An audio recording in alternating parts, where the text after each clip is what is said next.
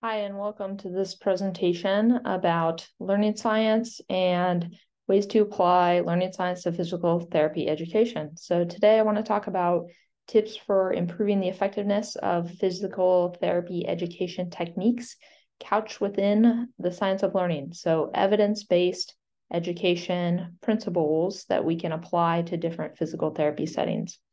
And my name is Lita McDaniel. I'm a physical therapist in Atlanta, Georgia, and an adjunct professor at Emory University in the physical therapy division. So learning objectives for this presentation are to be able to identify and demonstrate effective teaching principles, again, drawn directly from the science of learning science research. And I want to talk about learning by teaching, retrieval practice, interleaving, the use of memory aids such as mnemonics and spacing. So for you to be able to identify these different techniques and start to integrate them into your teaching planning. So as part of this presentation, I want you all to gain some practice in applying each of these principles. This introductory presentation, we will go through the principles. And then in part two, I will kind of guide you through ways to apply some of these principles. And then the third learning objective would be for you to gain some experience using teaching techniques or creating teaching techniques that could improve student learning, utilizing these learning science principles and building them out into a little bit larger exercises such as case studies, role plays, integrating and using memory aids, and then guiding you to design some of these teaching to learn type activities that you can start to use within your classes and within your curriculum. So the flow for today, as I mentioned in part one, it's going to be an introduction to these learning science principles. I'm going to present a little bit of the research that props up these principles and provide some evidence base, but I'm not going to go into it in depth because what I really want to focus on is the applications, but I do want to give you a little bit of a background and start to introduce some of these principles that you'll be using within the applications part. Second part of the presentation is going to be some examples of how I will apply these principles within different physical therapy educational settings. So at different levels within a doctorate of physical therapy program, for example, for first year DPT students, your applications are going to be a little bit different than for second year students or third year students. So remembering your audience and how you're crafting these teaching experiences and, or learning experiences through your teaching exercises. Furthermore, if you have the ability to and the opportunity to teach within a clinical setting, some of your applications are going to be slightly different and tailored to that setting, as well as for the audience of post-professional education and residency level education for physical therapy residency. I'm going to give a few examples of that just as I teach within Emory's orthopedic residency program, or I contribute to that program, and kind of thinking about how we're going to challenge higher level learners within the continuum of physical therapy education. And then, as I mentioned, I will challenge you all and you'll get some practice creating these learning experiences. So I talked a little bit about who I am. I'm not going to go into a ton of detail, but I'm a physical therapist. I did my orthopedic residency at Emory. I did my doctorate at Ohio University and went on to obtain my board specialty in orthopedics.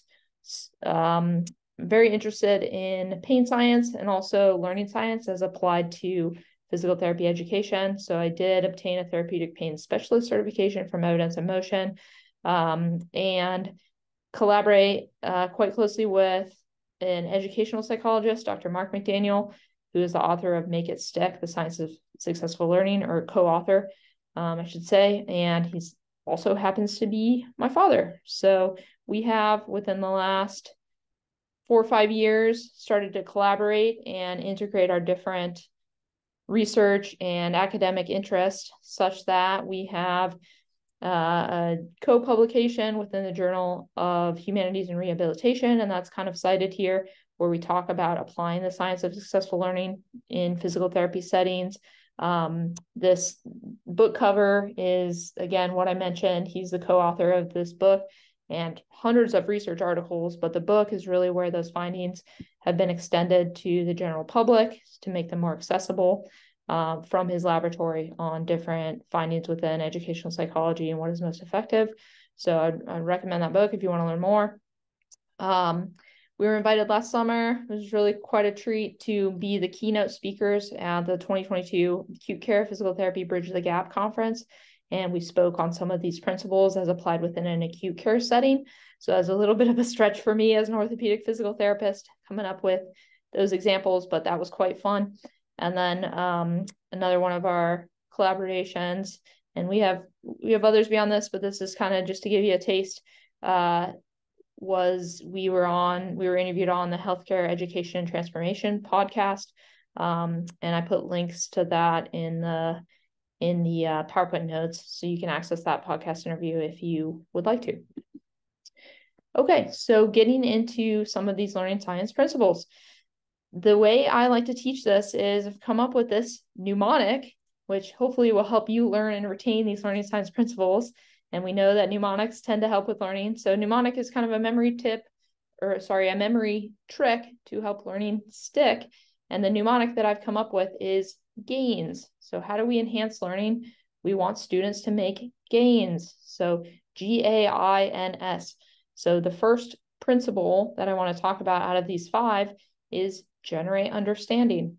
And we'll kind of go through in order, but these are really the 5 key principles that I want to discuss, and then we're going to apply later on. So generate understanding is the first one. That's the G of gains. Active retrieval is the second. Interleaving is the third. Mnemonics is the fourth. Spacing is the fifth. You'll notice I've taken some creative flexibility with the spelling of mnemonics. And you're saying, it starts with an M, but that doesn't fit my mnemonic. So humor me, but that's the better way to remember it, is with this acronym. And so maybe it's humorous, but that should facilitate learning, and it fits with the acronym of gains. So here we go. What does this mean? So teaching or designing learning experiences where students or learners are tasked to come up with some sort of framework or schema to plug that knowledge into is really the challenge here. So we want to generate an understanding of concepts and background information that new learners can plug in novel information to. And that really, we've shown, helps with retention of information. So within generating understanding, how do we create these opportunities for students to have a deeper understanding of the novel knowledge that we're trying to present to them? How do we create this? 2 examples for you. The first one, to try to help new learners generate understanding for principles and concepts and not just memorizing, is to have them teach or prepare to teach. The second one is to have them generate whys or explanations for doing something a certain way, or for 2 seemingly unrelated pieces of information connecting to each other.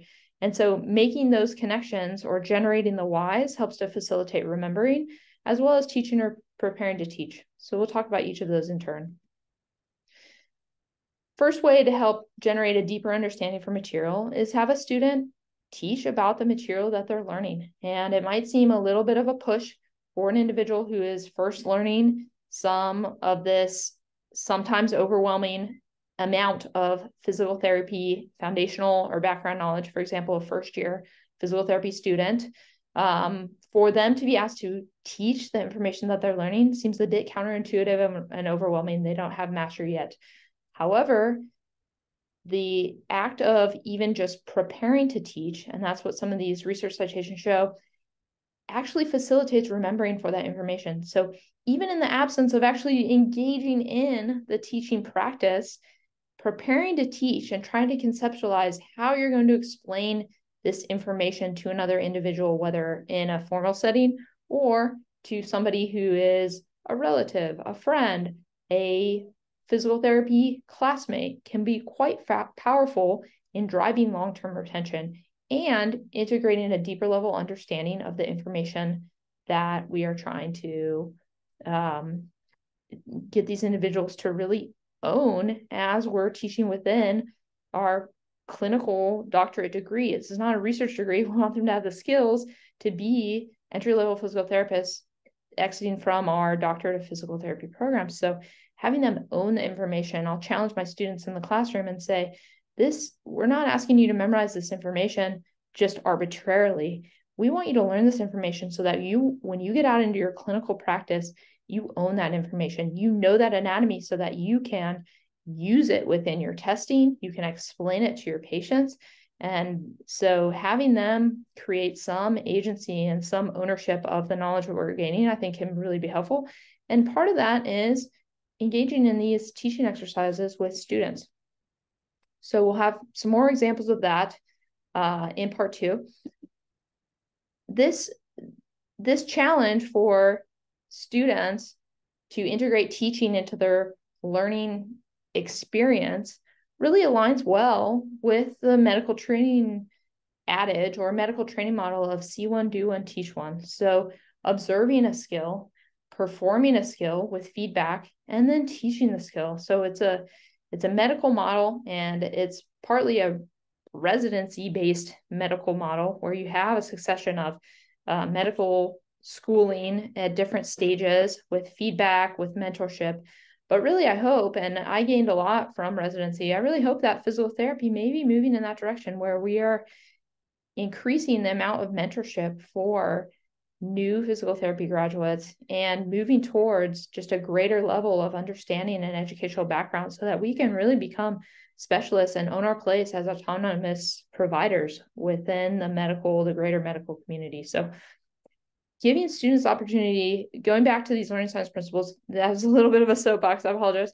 Giving students the opportunity to teach at these different stages in their learning experience can be really quite helpful as they seek to consolidate that knowledge and kind of own that knowledge for their own practice. Second principle that I want to talk about in this learning science principle of generating understanding, promoting connections, and a deeper understanding of the knowledge that we're trying to communicate is to generate whys.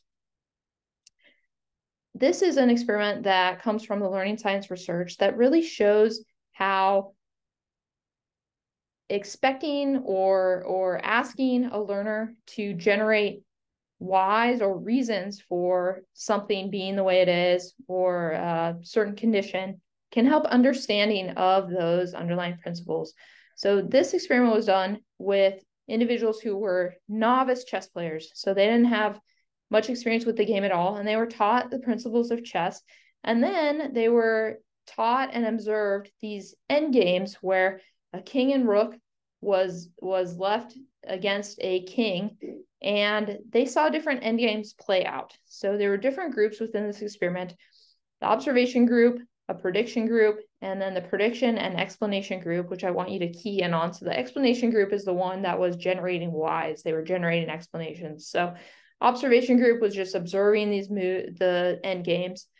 Prediction group was observing, and they were kind of hypothesizing what's going to come next, as they learned these chess principles. And then the final group was not only observing and predicting, but they were explaining, here's what I think is going to happen next, and here's why.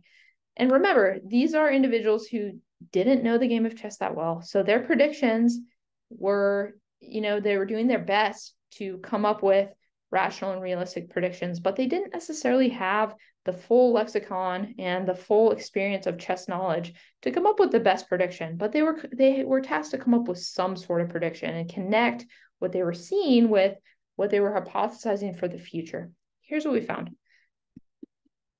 So the test of knowledge, I should tell you before I tell you the results. So the test of knowledge then was students playing out novel endgames and also having to recall chess principles. So they were given like a written test of principles of chess. What are the principles and how do those work? And then they were tasked with playing out these endgames. So here's what we find is, as expected, and I kind of front loaded this, the group that was tasked with explaining what was going to happen was much better at actually executing a checkmate. So out of 5 different opportunities, they were successful in 3. versus the other two groups were only successful in one. So that's quite a bit of a difference in application of knowledge, which is great. And then the lower level, just retrieval of the underlying principles, they were better at as well. So they came up with 60% accuracy in recalling chess principles. And then that was compared with about 50% of the other two groups. So as you can see, not just learning the information, but being tasked with a deeper level cognitive process of trying to rationalize or trying to explain why something happens is quite successful in improving learning. And we can apply that within a physical therapy setting as well. So we'll get into that. Okay. The next principle I want to talk about is active retrieval. So we want to try to enhance the opportunities for students to have retrieval practice versus just looking at something, rereading, saying, hey, yep, that looks familiar. I know that, where they're seeing something, and that familiarity, it oftentimes creates a false sense of fluency and remembering, versus if a student is given a blank sheet of paper, for example, or fill in the blank type questions or case study type applications, and they're asked to retrieve that information, not only is a more accurate assessment of knowledge, but it tends to drive long-term retention better than just a matching type situation or passively looking at information. We know rereading is quite ineffective as a study technique. So in our physical therapy educational settings, we are trying to, and other educational settings, as learning science demonstrates this over and over and over, rereading as a study technique is quite ineffective. So we are trying to get students to move away from that as much as possible and engage in these active learning processes. And some of these processes that are most effective are those that promote active retrieval practice. So one thing that emphasizes this is what's been termed the testing effect. So taking a test, independent of its assessment of knowledge, taking a test as a study activity actually improves long-term retention more than spending the same amount of time rereading or reviewing information. So as you think about your students and preparing for tests that they have in your class, or the ultimate test that we think we're preparing them for, right, which is the NPTE board exam, what we want students to do is we want them to replicate those testing experiences, or testing just the test itself. So the testing demands. And we see this within successful NPTE board prep classes, where what's a common board prep activity? It's taking practice tests. Why don't we utilize that within the rest of our physical therapy education? So the point of the practice test, again, is twofold. Maybe the highest one to be to promote long-term retention. The second one is to gauge preparedness or gauge knowledge. So taking a practice test, practice board exam, really highlights areas that of weakness or maybe misunderstanding for students so that they can go back and study those things. Well, that can be a really effective technique within your physical therapy courses, and it can promote long-term retention. So if you see a question on a practice exam and you get it wrong, and then you go back and learn, hey, why did I get that wrong? The retention for that information tends to be improved because you're consolidating that information in a way that you were asked to retrieve it, regardless of your immediate performance effect, whether you get it wrong, whether you get it right. The fact that you're having to practice retrieving that information really enhances long-term retention and learning. So can't overstate that enough. The keys to creating active retrieval practice that's effective are that we want students to engage in many repetitions of retrieval. So this can look like a number of learning activities, and we'll go through some physical therapy specific examples beyond just the board prep and practice exam example that I just gave. We want students to have a lot of practice with retrieving information and using it versus just looking at it or rereading. We want the environments for these active retrieval practice sessions, practice quizzes, practice tests to be low stakes. So we don't want the learning activity or the retrieval practice to be overly high stakes or overly anxiety producing. That's not to say that you aren't going to have these summative or cumulative exams, but those are more assessments of knowledge, even though they tend to promote learning as well. But those you can think of as assessments of knowledge, like the final assessment, for example, the board exam itself. However, the retrieval practice leading up to that summative assessment should be very low stakes. So participation points are fine, but it should be a very small percentage if it is graded. Even ungraded retrieval practice is quite effective. Students want to do well. They're in graduate school in a physical therapy setting, and so they want to do well. They are achievement oriented, and that is usually enough reinforcement for them to study. If they know that retrieval practice is going to be there, that's enough. You don't need to add, and in fact, it's counterproductive to attach a high grade or high stakes to that experience, because you're not really utilizing it as effectively as you could as a learning experience. Then it becomes more punitive and becomes more of an assessment of knowledge. And again, as I said, kind of anxiety producing, and you're not really getting at what you want to, because in this retrieval practice, in these environments, what we want to emphasize is we want to emphasize the retrieval itself. We don't want to emphasize getting something right or wrong. It's all about the practice and then having feedback from that retrieval. Did I understand this correctly? Did I not? And if I didn't, then I want to know why. Not so much, did you get it right or did you get it wrong? Okay. The other thing we want to think about is we want to practice retrieval in different modalities. So we want some of that retrieval to be written, some of it to be verbal.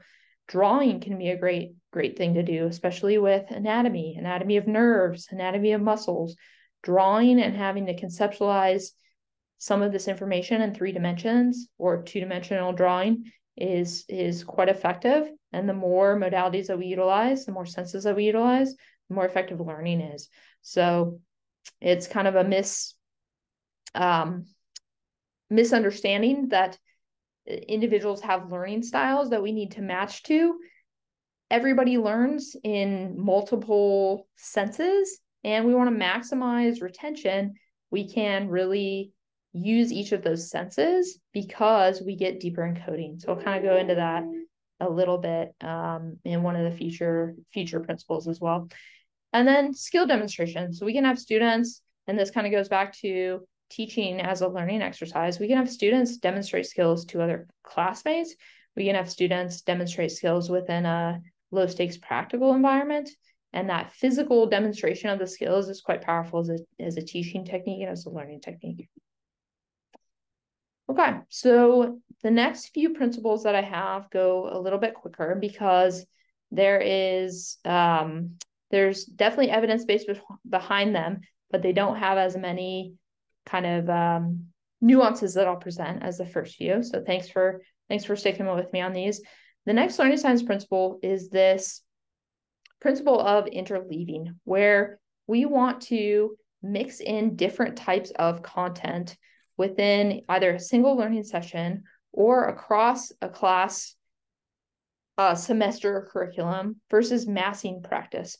So what I mean by this is within your different classes, you may have different amounts of control in your curriculum design in your class. However, as I'll mention in the application section, within an orthopedic case presentation, for example, or case study, patients are not only an orthopedic patient. So somebody who comes in an outpatient orthopedic clinic is still going to have comorbidities and potentially the need for taking vitals, potentially the need for doing a neurologic exam. So integrating some of those principles from prior classwork or other classes into that primarily orthopedic patient case presentation can be quite powerful as a teaching manipulation and as a learning experience, so that students are tasked with coming up with values for normal vital signs within an outpatient orthopedic setting that's how they're going to have to practice. They're not going to only see orthopedic impairments in the absence, like somebody's going to be totally healthy and all they're going to come in with is dorsiflexion limitation and range of motion, an acute ankle sprain, for example, and pain with MMTs. Well, they're not going to have any other comorbidities. That's quite unrealistic. So let's utilize those things and interleave different types of information in a single learning session. So where does this come from? Well, here's an experiment that was performed in the laboratory that really demonstrates the importance and the power of interleaving as a learning technique and a teaching technique. This comes from a math classroom where students were in one of two conditions. So they were learning, it was a geometry class, and what they were doing is they were learning how to compute volumes of different types of solids. So as you can see in that figure, they were computing the volume of a sphere, the volume of a cone, the volume of a cylinder, an ellipse. And certain students engaged in blocked practice where they were doing problem sets on only spheres, sphere, sphere, sphere, sphere, sphere, computing volumes. And then they would switch and they would go to cone, cone, cone, cone, cone, computing or doing practice equations, doing practice problems. The other group that they had was a group where they had instruction on all the different solids and they were mixing practice. So in other words, maybe problem number 1, they had to compute the volume of the sphere. Problem number 2, cylinder. Problem number 3, a cone, and so on and so forth. So they had a little bit harder of a challenge within these problem sets, and they struggled a little bit more because they had to switch between different equations, different types of solids. And so what we found between these two conditions so then they had a final test on 8 problems they had never seen a week after they had these different types of practice. And here's what we found. So first, what I want you to look at, and just kind of ignore the graph on the right, I want you to look at the graph on the left, and this is the practice. This is when they were doing these practice sets. And what you'll see is, so the mixers, those are the ones who were interleaving. So the mixers did quite, they didn't do awesome on their practice problems. They got about 60% right because they had to do a sphere, and then, oh my goodness, they had to remember the formula for a cylinder and then a cone, and they kind of struggled. They only got 60% correct. Whereas the blockers, the ones that were doing sphere, sphere, sphere, sphere, sphere, before they switched to the different, did quite well. 90% correct. And they were just feeling on top of the world like, hey, I'm learning this. This is fantastic. Well, what did we see a week later? So now looking at the graph on the right, what you can see as the blockers, the ones that were doing sphere, sphere, sphere, sphere, sphere practice and then switching, are tanking. Their long-term retention or their learning is just not there because they were given this artificial condition of only having one type of problem at a time, and they didn't really learn as well as the mixers did. So you can see the blockers, the ones that had one type of problem at once and then switch, now they're only getting 20% correct. And this is only a week apart. The mixers, on the other hand, they're still only getting 60% correct, but they've learned everything, every amount of knowledge that they worked hard for in those problem sets, they're retaining. So you can view it like that. And I'd like you to view it like that because this hits at a really key principle in learning science, and especially in interleaving, is it's much harder to practice in this way, but that effort and that struggle is what helps drive long-term retention. So we want to reinforce the idea that those practice conditions, they may be more effortful, but they're going to pay off in the long term. So that's really the power of interleaving. Okay, moving on to the next technique. This is where mnemonics and memory tips, really come into key. So instead of viewing these as cheating or like a crutch, these can actually be leveraged to drive long-term retention. Oh. So, sorry, let me go back one. So within mnemonics, and this is why I don't have a lot in here, within mnemonics, I really want to get into this when we start talking about the physical therapy examples, but what I will leave you with is one example that was utilized within the research, and I'm sorry I took the slide out for brevity, but this was an example with multisensory encoding. And what we found was that individuals were learning different motoric actions. So for example, comb your hair, tie your shoe, open the door. So a verb and then a very simple outcome, or a very simple sentence. And what we found is that individuals who are just trying to memorize the sentence itself, so comb your hair, tie your shoe, did not have as good long-term retention as those individuals who were tasked with actually acting out the sentence. So they saw comb your hair and they went through the process of actually doing the combing. This is a great analog to how we can train within physical therapy, making things physically demanding as far as not effort-based, not like lifting super heavy weights physically demanding, but physically demanding. In other words, if an individual is learning a technique, and we do this pretty well within a physical therapy setting, making the majority of our learning lab-based or execution-based. So learn a technique, practice it. Learn a technique, practice it. The more hands-on repetitions and the more practice of these different skills, and the more senses that we can incorporate into the learning experience, the better retention will be. So that's what I mean when I say multisensory encoding. Spacing is the last principle that I want to talk about. And this refers to the idea that we want to space practice over time. So this gets at the common understanding that you don't want to cram for a test. You want to space out your studying before the test. You don't want to just put all your studying on the night before. And this is pretty straightforward as far as it goes, but we do want to emphasize a little bits of practice over time, and we can incorporate that in our classroom settings. So I'll give you some ideas of that. One example that comes from a medical experiment on the power of spacing was actually done within surgical residents. And I would like to present this because it really gets at how important this is for physical and practical skill acquisition, which is what we think of within our doctorate of physical therapy, our practical doctorate. So what they did with these surgical residents is they had one group who did training on, and they were being trained on microvascular surgery. So they were using an artery model, synthetic artery model, and they were trained on this type of surgery. And half the residents were trained, and they had all their training sessions in a single day. And then the other half of the residents had their training sessions spaced out over 4 weeks, and they had one each week. So what do we find with the training? And then what do we find with the test?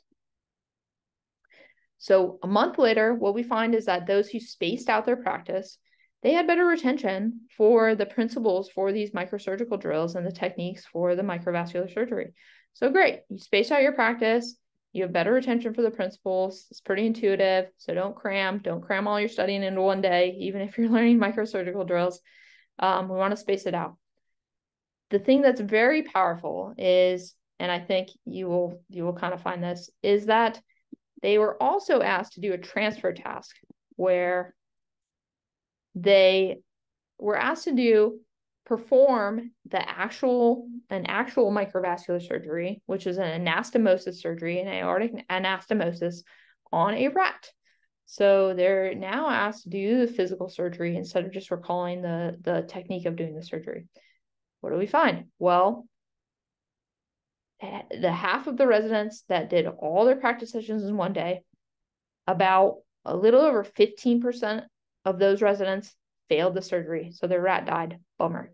I don't necessarily want that resident performing surgery on me. That's risky. We don't want to kill over 15% of our patients, even if it's, fake rat, not fake, but non-human animal patients. That's not great. We want that error rate to go down quite significantly. What do we see with the group that spaced out their practice? Well, you can see this bar over on the right, and you would say, well, even that spaced group had some error. No, they actually didn't. Out of that spaced group, the only reason I have this little bar in here is to show you that I didn't forget to put that bar in. The spaced group had no surgical failures on their rats. So this isn't to say you're going to have a perfect cohesion of knowledge if you utilize spacing, but the error rate was quite a bit different between the residents who were asked to perform the surgical practice in a spaced manner versus all at one time. So we want to really utilize that in our teaching and training. Okay, so some key take-home points. I know that was a lot all at once. We'll have some opportunity to practice each of these techniques within some of these physical therapy settings and applications in part 2, but some take-home points from part 1, the principles, the effective learning strategies that I want you to remember, follow this acronym GAINS. So here are the keys. We want students to have opportunities to generate connections, whether it's teaching or explaining whys behind the information they're learning. Quiz. So I can't emphasize this enough. We want a lot of repetitions of active retrieval where they're being forced to recall that information. We want to utilize interleaving. So the example that I gave was the orthopedic patient. We want to have them with our case examples. We're taking vitals. We're integrating knowledge of comorbidities, screening for red flags. Potentially they have a neurologic dysfunction. So we're using information from other classes and other body systems. Mnemonics, these can help. So using memory tips and mnemonics, I didn't mention this, but within asking students to learn anatomical knowledge, you can use some of these mnemonics, for example, for the brachial plexus, for different arteries and things like that. Those mnemonics can really help for cranial nerves. They can help students learn, and it's not a crutch. It's not something negative. They can help with memory. The other thing we want to utilize is multi-senses. So multi-sensory encoding can help with knowledge acquisition. And finally, we want to remember to space out practice and space out presentation and practice with material over time. So not cramming it all into one study session, one lecture session, really spacing out the practice can help with long-term retention. Remembering though that spaced practice is a little bit harder. So putting it all at once was going to make the learner feel better because their short-term performance, especially as we saw in that math problem, so that gets into interleaving a little bit. But we want temporal breaks between our study sessions, but we also want to mix in diverse types of information. The thing that we really need to emphasize with students is buy into this sort of learning strategy as students and as instructors, because for both audiences, for both perspectives, for the learner and for the instructor, it's going to feel harder because of that effort. It's going to feel harder to interleave different types of information. It's going to feel harder to study one principle and then a week later come back to it before you studied it again, versus putting all your study session one day. At the end of that study session, you're thinking, oh my gosh, I've learned so much. Not true. In the short term, it's going to feel better, but your long-term retention is not going to be as good. So I just want to emphasize that. One thing that I really like is this research on growth mindset, because I think it emphasizes effort and really tries to get some buy-in on the idea that your practice sessions are going to be effortful. They're going to feel hard, but that's part of the process. So for our students within these learning contexts, we really want to praise effort versus short-term performance. And that comes back to the low stakes idea of quizzing, testing, things like that. We want to view these mistakes, these little mistakes in the short term, as opportunities for learning. So celebrate those little mistakes. Oh my gosh, you messed up now? That's great. That's an opportunity to learn this so that in the future, you're going to remember this piece of information. And we want to keep the focus on the long-term goal. So you do little mess ups along the way, but that long-term outcome is going to be quite superior versus not making any mistakes in the short term. You don't have a good sense of what you know, and your long-term performance is going to suffer. So really emphasizing for our students that we're not trying to be hard on you, but we want to be demanding as far as your knowledge acquisition in the short term, so that your skill as a physical therapist is up to par when we graduate you as an entry-level provider. We want to prepare you for the board exam versus having you be perfect on your performance now. We want you to be good and we want you to pass your boards. So hopefully that leaves you with a good sense for some of these learning science principles, a little bit of foreshadowing of how we're going to apply them. and we'll get into that a lot more in part 2. So questions, I know we're not doing this in real time, but I would love to hear from you if you do have questions, comments.